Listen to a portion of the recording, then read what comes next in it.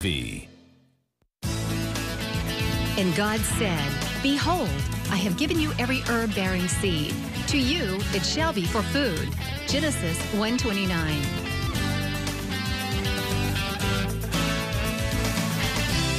Man did eat angels' food. He sent them meat to the full. Psalm 78:25. Everyday Manna with Lisa.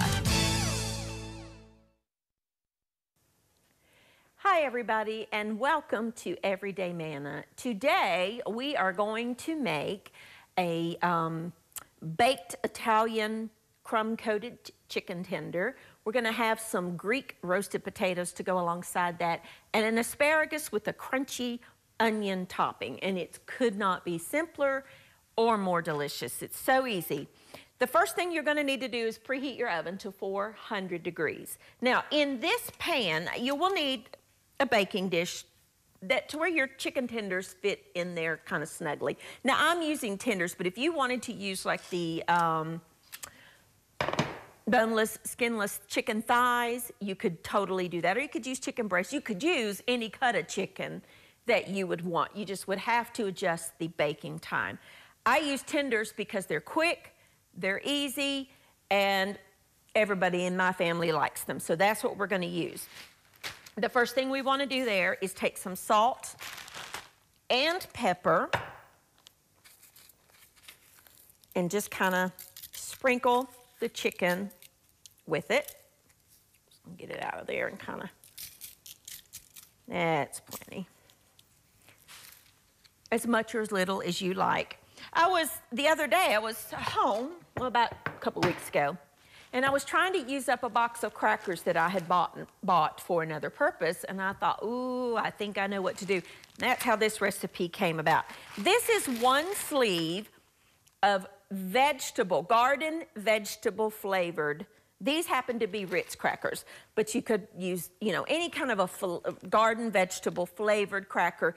If you don't have the flavored cracker, you could use the plain cracker crumbs, but I would add maybe a little bit of, say, an Italian seasoning blend or something like that, but you don't need that if you've got the roasted vegetable crackers.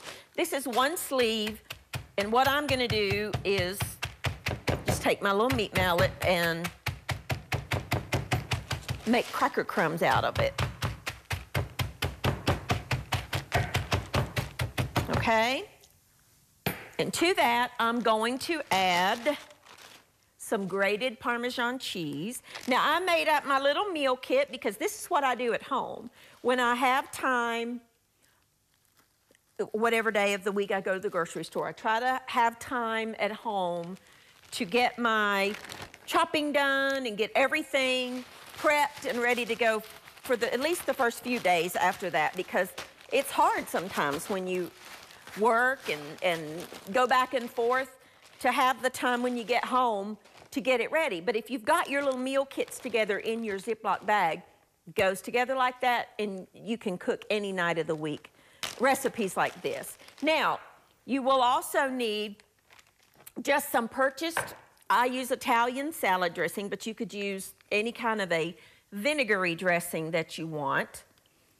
And you want about half a cup. And I'm gonna just put some of the Italian dressing over top of the chicken tenders. And you can, if you wanna let this marinate for like an hour, you can. You could even, I wouldn't do this more than a couple of hours ahead of time because I'm using tenders and they're gonna, of course, absorb it a lot quicker. But if you were using a thicker cut of meat, you could do this, say the night before, and let it just marinate overnight. But at least an hour if you want to, but you don't have to. I'm busy today and I don't have time to let it marinate, and you don't have to. And then, it couldn't be simpler. We're just gonna take our cracker crumbs mixed with our cheese, and we're gonna put this just right over top of the chicken tenders in a nice even layer. Just spread it out. You want everything coated nice and evenly. Wash your hands, even though I don't think I touched any of the chicken. I don't want to take that chance. Wash your hands. Anytime you touch raw poultry, remember you do need to wash your hands. And then take either some olive oil or canola oil, vegetable oil, some type of oil. And I'm drizzling. I love these little squeezy containers because you can control the amount of oil that you're using.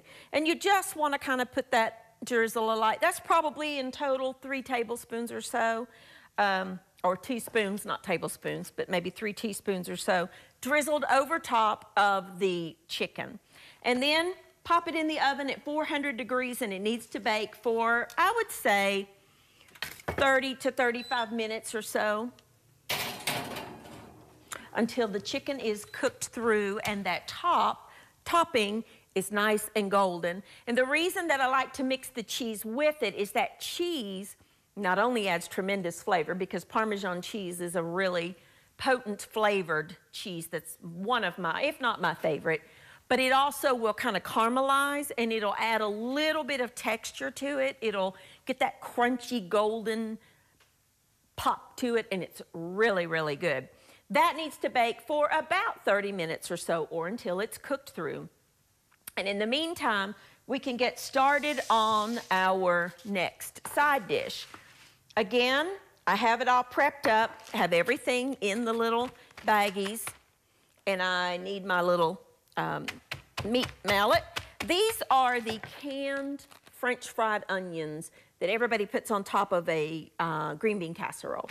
But they're delicious for so many other things, and I use them all the time for a lot of different things because I think they have a lot of flavor and they're just simply delicious. We want to have some fresh asparagus. This is one of those times that you will need fresh asparagus. It's really delicious. I love it, and it's really healthy, and it's really good for you, and it's so quick cooking. And there's one tip I do want to show you or tell you about. When you're buying asparagus, rinse it off. Asparagus can be tiny, can be very, very thin, and it can be very, very thick. These are a little more on the thicker end of things. I'd say they're about as big around as my finger. I don't really like the little thin asparagus. I don't think it has enough flavor to it. You want to cut off about the bottom inch and a half. Some people suggest holding a spear of asparagus and then snapping it, but I think that wastes way too much of it. And so I don't want to do that. I want to just, I cut off about an inch or so. Just line them up like little soldiers, the bottoms all together. The tops will be different flavors, and cut off about an inch and a half to where you see the tender, you see how good and crisp and tender it is in there, and it's really good. The key to buying good asparagus is look at the tip. This is the tip part. You want the bud end of this to be tightly closed, not opening, not wilted, just tightly closed, and it's good to go that way.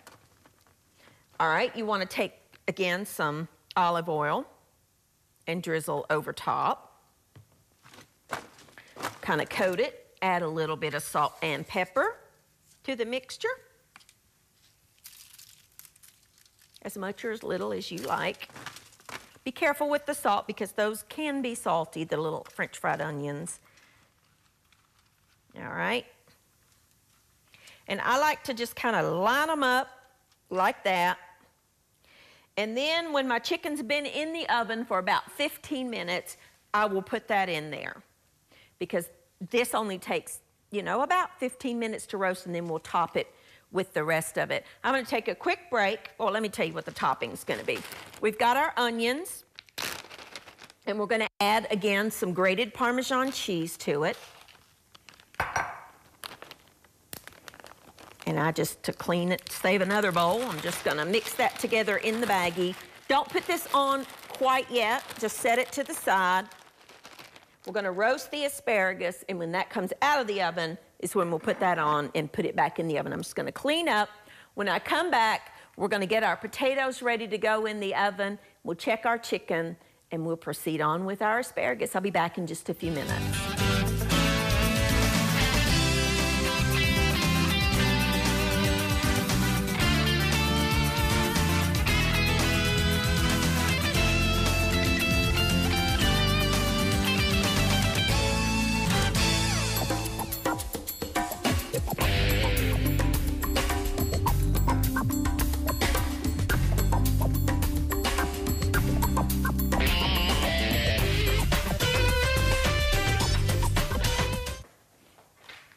Alrighty, now our chicken is in the oven. Our asparagus is prepped, but we've not put it in the oven yet.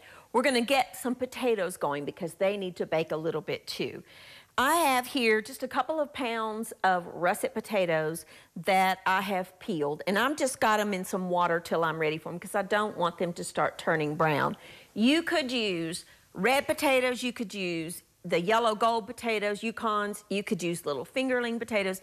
For this recipe, you can use any kind of potato you want. I just happen to have the Idaho russets.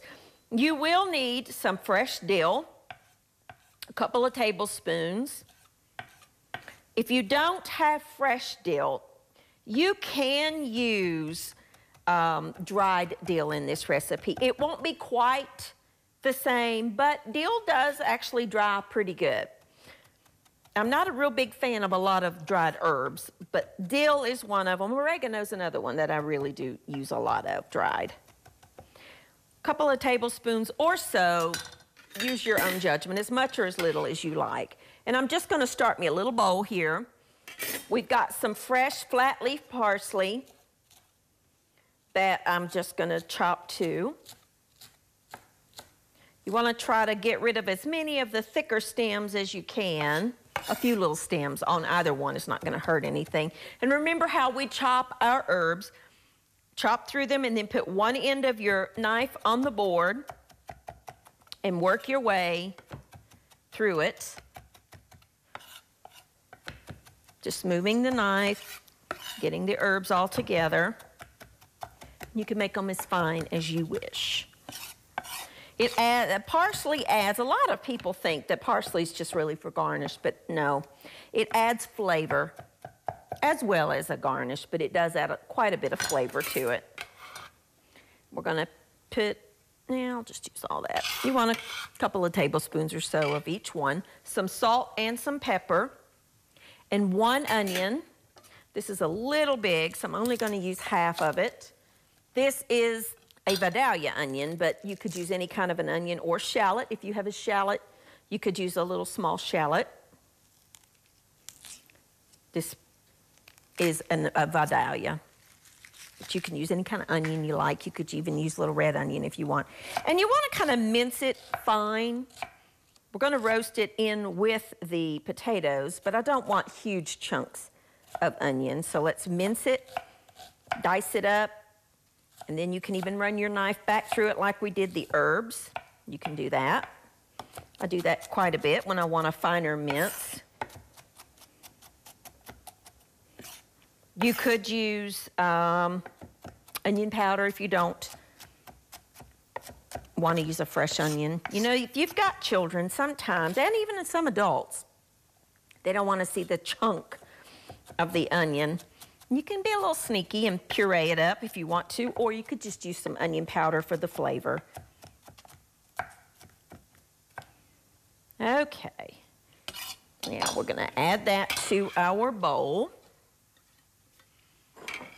We're also going to zest and juice a couple of lemons. I have washed my lemon, and this is a rasp. And if you've got one of these, or if you're thinking of getting one, this is a really nice one to have. It's a multi-purpose. You want to lightly feel down so you can tell which way that you want to go, because this way is not going to get you anything. But if you go this way, it gets the zest off of your lemon, and you want to just get the yellow part. You don't want to get the white. Zest it before you try to juice it, because zesting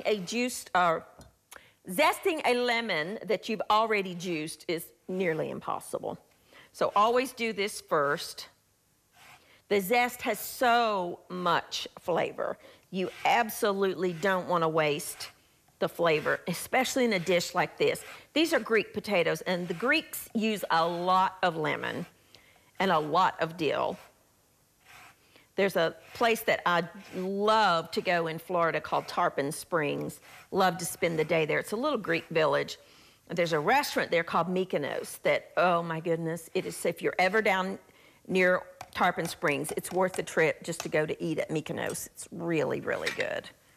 Authentic Greek food, and so, so good. Okay, just gonna cut those in half. If you've got a lemon that has a pretty pointy end on that one side or either side, cut those off. I think you get a little more juice. Might be my imagination, but I think you get a little more juice when you do that because your little juicer can get down in there. And this has replaced my little reamer. I used to love my little wooden reamer, and I still do. But this is the handiest tool, and they're available everywhere. And it gets every bit of the juice out, and it keeps the seeds inside, so you don't have to worry about that.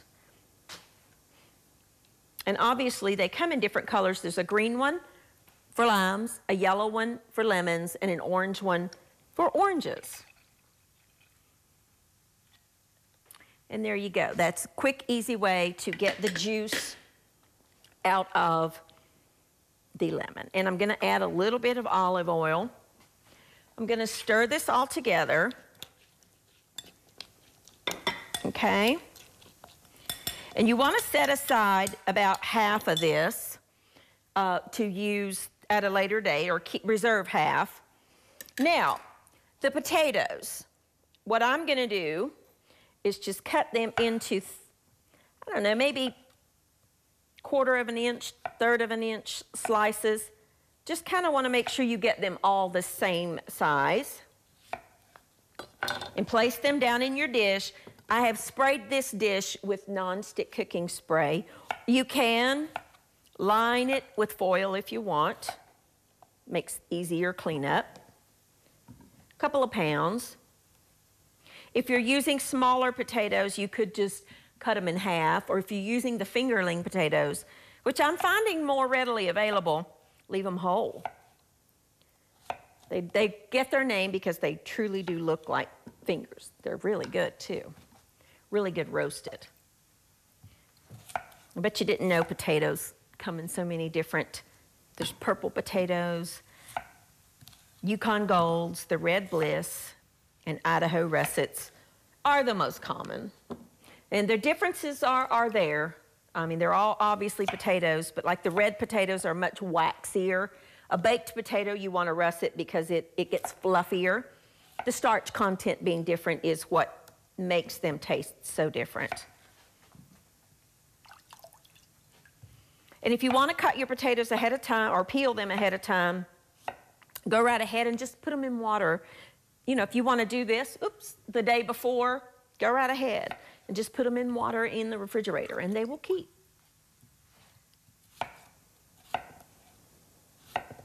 And a little hint for you, if you are like a kidney patient, if you have problems with your kidneys or you're on dialysis or you need to watch certain contents, if you will put your potatoes, cut them, go ahead and cut them into whatever shape you want and soak them for several hours in water, it leaches out the potassium and makes them a little more friendly for kidney patients. Now, I'm going to add a little bit of garlic to this. Now, I'm just going to go ahead. You can reserve, if you want a little bit fresher of a flavor of garlic, you can add it a little later, but I'm going to cook mine. Yeah, I'm only going to use about half of this on my potatoes at this point. Okay? Then I'm going to add some chicken broth, maybe half a cup of chicken broth. We're going to sort of braise these a little bit, not too much chicken broth, maybe half. If you want to, you can add, if you don't like the flavor of raw onion, You could add all of this to your potatoes and bake it. If you don't mind the flavor of raw onion, reserve half and then toss it before serving. Let's just go ahead and add it. Because me, I'm not a fan of raw onion. Some people are. You can do it either way. Either way's fine if you want to reserve some.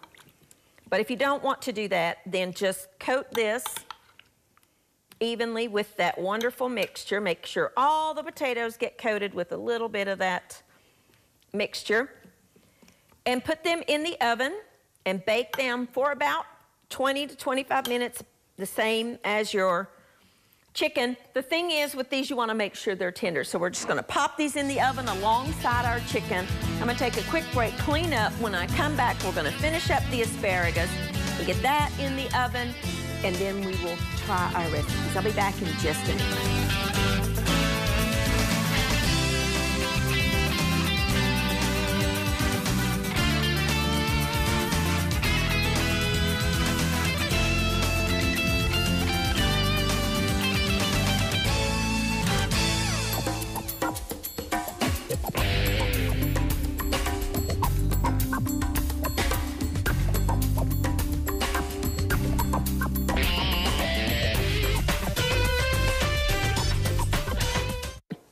Alrighty, now, all I did was put the asparagus, I took it off of the baking sheet and just put it in one of these because I need to fit it in the oven with the other two things. You see how it's got that little tiny bit of caramelization on it? That's exactly what you wanted. I roasted this for 15 minutes. Now we're gonna take our onion mixture, and I like to leave the spears, the tops, uncovered because I think it looks prettier. And we're just going to take some of this crumb topping, or all of this crumb topping, because I like the crumb topping, and just kind of cover up the bottom half of the spears.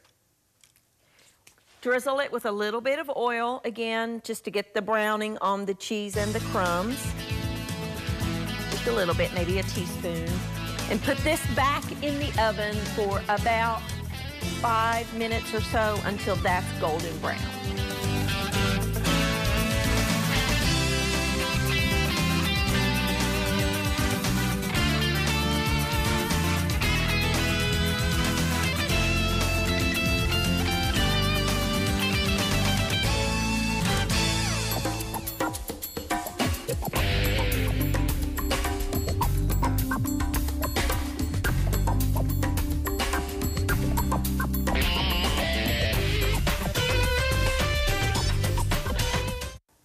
Alrighty, now we put our crumb topping on our asparagus and put it back in the oven for like 10 minutes or so, just until that gets good and crumbly. And the chicken, as you can see, the chicken has baked and it's got this wonderful crumb topping. I would do about 2 chicken tenders per serving. That is so good. And then there's our asparagus, and our potatoes are done. And how you will know they're done is when you insert a paring knife into the center of the potatoes. They're good and tender. The reason for the chicken broth is to kind of soften up the potatoes as well as add flavor. So they're more braised than they are roasted. And they're just simply divine. This pan is really hot, so I want to be very careful. And also, you know, it will come to a simmer, and that liquid reduces, and don't forget about that juice that's on there. Now, that's part of the wonderful, you know, serving part of the dish. So let's add some of the broth and the wonderful onion and dill and parsley that we added. So good. You could totally do these potatoes in a crock pot if you wanted to, but what I would do is, like the last 30 minutes or so, take the lid off so some of the moisture can evaporate and the juices kind of condense down a little bit. But there you go, a very, very quick and easy meal. We've got our delicious Italian baked chicken tenders that we just put some Italian purchased bottled salad dressing. If you want to make your own, by all means, go ahead and do that. We lined them with the foil, lined our baking dish, laid our chicken tenders in there, put our dressing on them, and you can let that marinate if you want to, or if you don't have time, you can go ahead and bake it. We mixed up the roasted vegetable flavored crackers. We crumbled those up, mixed it with some Parmesan cheese, salt and pepper, put that on top, drizzled it with oil. In the oven it goes. Start to finish, 30 minutes, and you're done. Our delicious asparagus, we roasted the asparagus with just olive oil, salt, and pepper for about 15 minutes. Then we added some of the canned French fried onions with a little Parmesan cheese, put that on half of the asparagus, drizzled it with olive oil, back in the oven for about 5 to 10 minutes just to let that crumb topping brown up. And then our wonderful Greek potatoes, we just used russet potatoes, peeled them and sliced them, chopped some fresh dill, fresh parsley, some salt and some pepper, some garlic, some lemon zest and lemon juice, and a little bit of minced up onion. Put that in our potatoes, roasted those for about 30 minutes, and we added about half a cup of chicken broth in that, and then we put them in the oven for about 30 minutes until they're nice and tender.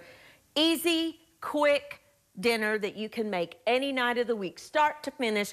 You will have dinner on the table in under an hour, even if you have nothing prepped ahead. These are recipes that you can do even on your busiest night. Thank you for joining with me. Hope you try these recipes and let me know what you think, and I will see you next time on Everyday Manna.